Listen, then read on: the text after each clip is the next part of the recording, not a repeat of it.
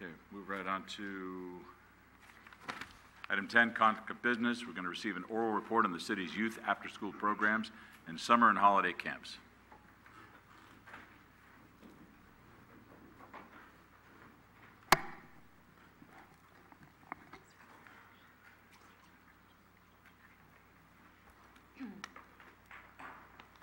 Good evening, Honorable Mayor and City Council.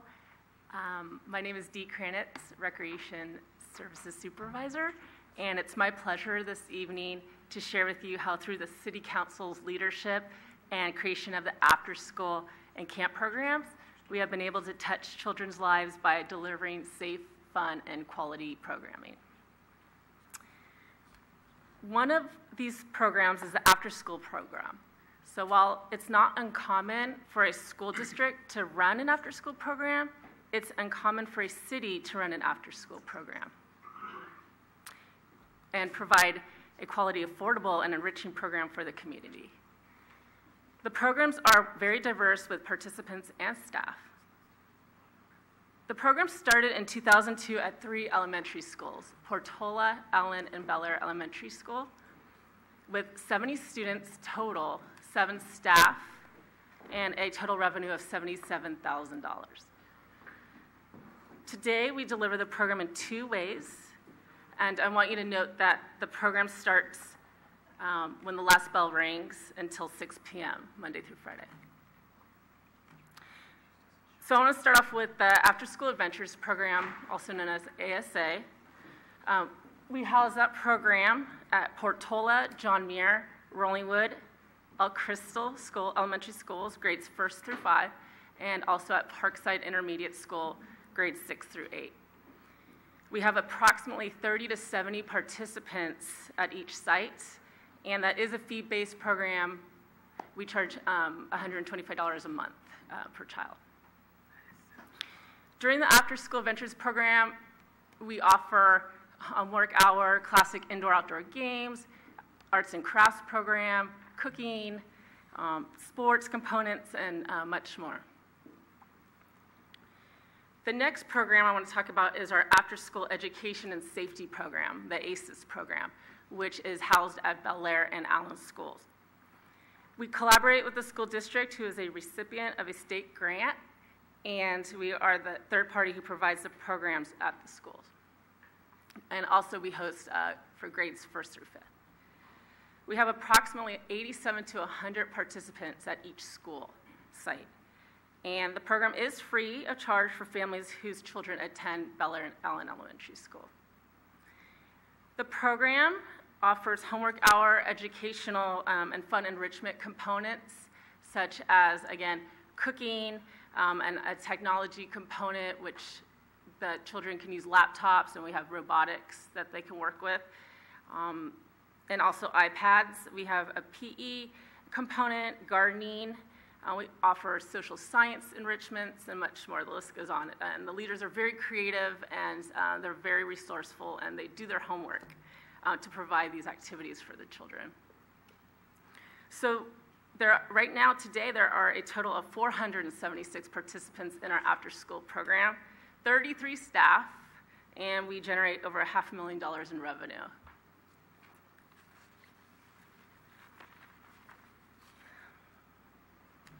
A constraint we see of the program needs and a demand that can't be met at this time is serving kindergarten. This is related to the lack of classroom space within the schools during the regular school day, and kindergarten gets out earlier, around 11:30. They are dismissed at 11:30. Also, due to lack of availability of classrooms, we do have a wait list at several of our school sites.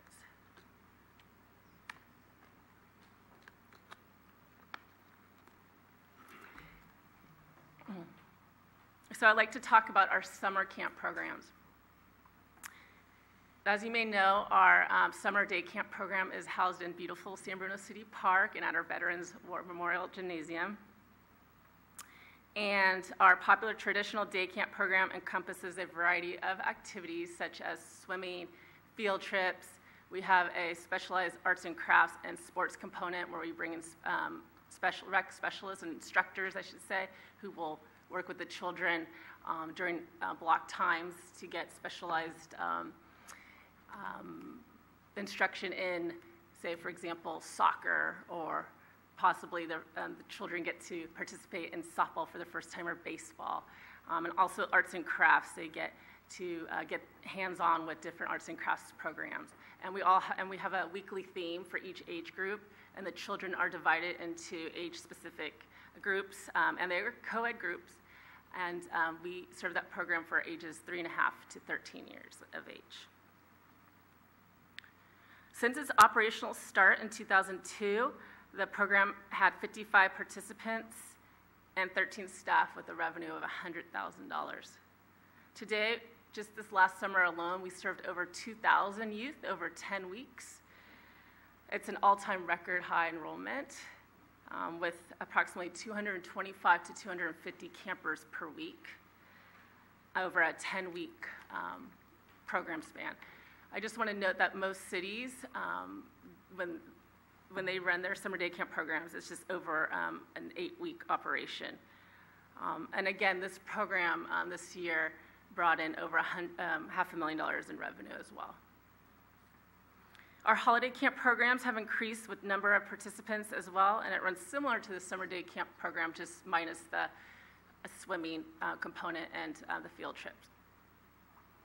So I just want to take a moment to talk about the positive impacts of the programs. We continue to collaborate and build a positive relationship with the school district, principals, teachers, parents, and families in the community. We help increase the self-esteem and independence with our participants in a safe and supportive environment. And I want to give you an example of that. So we have children with special needs who do participate in our programs. We have one particular participant, and I could just picture him now. He has autism, and the parents were unsure at first whether or not they wanted to put him in the camp program, and we gave it a try. And at the time, he did not want to socialize with other campers. And our staff fosters friendship among the camp groups, and we do start off every week at camp, first off with icebreakers and team building activities to engage the children, so that whether you're a 10-week camper, you're here all 10 weeks, we keep it fresh and exciting for those campers. But if you're just coming for a week, we want to make sure you're, part of the group, part of the team. And so the rec leaders were able to encourage him to participate in the camp activities, and the other children were playing with him and helping him get acclimated. Since then, he's come back year after year over the last 5 years, and he'll be coming back next year. So also I want to talk about how the department provides local volunteer employment opportunities. We train top-notch caliber staff, and it helps staff gain foundation skills such as teamwork, maturity, responsibility, accountability, and professionalism. So some rec leaders come into the department thinking that their careers are going to be possibly something else, maybe possibly being an accountant, or maybe in the tech industry. But after their rewarding experience as a recreation leader and what they have gained from their experience, they tend to go on to a career path of teaching, maybe social services, recreation, and some actually go on to serve our country. So we do have year-round leader retention. We have 43 staff that make up the after-school and summer camp program total. Due to the exceptional training, we also bring in specialized instructors. For example, we work with the school district who has helped us bring in specialists to teach our staff to work with children with special needs. Our programs evolve by keeping up with the trends, and we have high enrollment and full capacity in most areas. We also provide parent feedback with online surveys. And last but not least, safety. We have an impeccable safety record, instilling peace of mind, so participants are going home happy, healthy, and safe. So on behalf of all the staff who deliver the programs and myself, I want to thank the council for your leadership and the opportunities for our growth and accomplishments. Well, thank you very much. It's a program that's known far and wide, and the cool thing about it is you're helping to prepare kids for the future, and that's really important. I mean, you're right there where it really meets, the rubber kind of meets the road there with the kids going forward, and you set a foundation. So, and it looks like you're having a pretty good time doing it too. Oh, I sure do. So, yeah, Connie? Mr. Mayor, if I could just add, it was my pleasure to ask Dee to come here tonight after I had the opportunity a couple of months ago to hear her tell me from her own personal perspective about what she does and how it adds value to the city. I was extremely impressed, and having come from a recreation background myself, starting out in my career in that field and understanding the importance that these programs offer not only to the community and to the youth themselves, but to us as a society. I thought it would be useful. This is obviously not an action item tonight. It's just one of those things that we wanted to make sure that both you and members of the public who might be watching have an opportunity to hear from the inside a little bit about what it takes and what the programs are producing. Obviously, we have a wonderful track record of growth and development of the programs. And I think a conversation with any of our participants or our staff would reveal some really interesting insights about what the program really means and how it has enriched lives, built careers, and made a tremendous contribution overall. Dee herself is a product of our leadership training program, starting as a much younger woman. And she's only one. She's still young. She is, yes.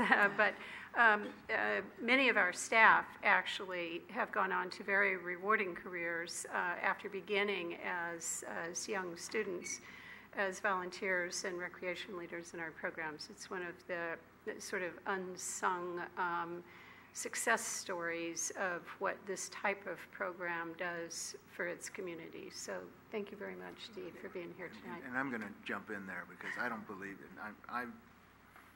I couldn't be prouder because Dee's been here a long time and seen it develop. And just thinking, looking down at Irene, 20 years ago, none of this existed. And it was Irene's leadership when she came on the council, and she grabbed me by the neck and said, you're going to help do this, and we're going to take care of the youth. And we got a youth committee together, and the issues were we need after-school care.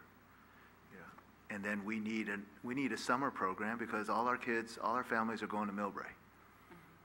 Now you're getting Millbrae kids coming to San Bruno. And because I drive through that park, and I've said it many times, summertime, when you drive through the park on a beautiful day and you see all these kids doing activities and everything, it just gives you that great feeling that this is a great place to live and bring up your family. So thank you so much. We need, because of the new website coming out, we need that to be one of the first features to really highlight what's great about San Bruno. Thank you so much. Through the chair, I know it was just an oral report, and thank you. But I would like to see, to go off what Ken's saying, because so it is in the packet of some sort, put it on our website. I think because it's interesting facts and numbers that, of course, you're explaining. For me to regurgitate it back to somebody who asked me the question, I don't have it. So I think oral reports are great in their presentation, but I'd love to see the follow-up information so that we have it and it's noted, so people can look back and see where we've been, where we've gone, and where we're going to go. And yes, Dee and your brother were rec leaders, and I remember those days way back then. And so, or Julie Kalea, who was instrumental in painting the school district, was once a rec leader here and became a teacher in the San Bruno Park School District because she found her passion. So it has evolved this community to where I see young people now are turning 40 who were kids when I was a rec leader or within the rec program and working for the city of San Bruno. So it's amazing to see how much it does play into the community and how you still see them come back home. And a lot of them have stayed here in this town and called that home and now are raising their families. So I think it drives a bigger part of who we are in this community, and it affects so many people as they grow up, and for those that get touched and get the bug as far as wanting to give back and be a part of that in their life, and for what they experience now be on the other side of it. So again, love to see the information down for us, and thank you for the report. Great. Thank you very much. Good job.